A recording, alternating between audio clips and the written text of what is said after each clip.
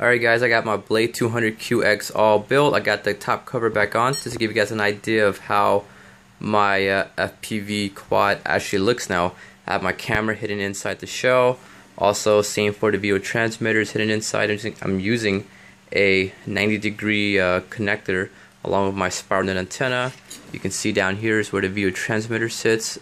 And also, I still have access to the dip switches, so in case I'm at the field, somebody's flying on my channel, I can easily change the dip switches to get anywhere from channel 1 through 7 using my Fat Shark Attitude goggles. You can see the stock battery powers both the quadcopter and the video transmitter and the camera itself.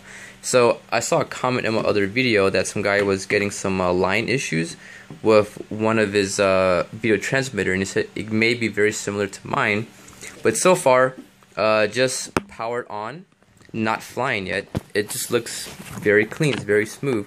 I think this camera, this little Pico camera, actually has a little bit better I would say quality video footage compared to my older Fat Shark. This is the whatever, I think it's the 480, but it's the smaller or the older version with the two microphones on the side. But it's the old Fat Shark that came with my Predator goggles. But this Pico camera, in my opinion, just from looking right now, it's kind of dark, but just looking through my goggles, it seems a little bit cleaner and a tad bit wider than the Fat Shark camera that I have over here. So I think I like the way the Pico camera looks compared to my Fat Shark setup.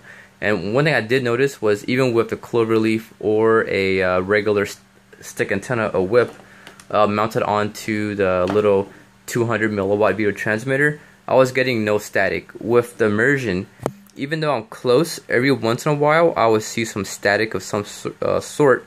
But with this 200 milliwatt, so far it looks really clean. It's very impressive, and it just, I can't really get my phone to focus too well using my goggles, so I thought it was sideways a little bit. But just to give you guys an idea of how it looks, look, it's pretty clean. There's no lines running through or anything like that. So far I'm really impressed with the quality with this video transmitter and Pico camera that I got from RC Depot Hobby. So that was a quick look to give you guys an idea of how I turned my Blade 200QX into a little FPV setup. You can see 360 shot. And also, by mounting the camera inside with the lens sticking out a tad bit, I can still come back and use my fingers to adjust the focus on the camera itself. So if I'm flying a lot of close proximity, really close against wall, I can change the focus for closer stuff. And if I'm flying outside, then obviously I'll just have the focus wide open so I can see a lot of farther shots. But you can see 360, 360.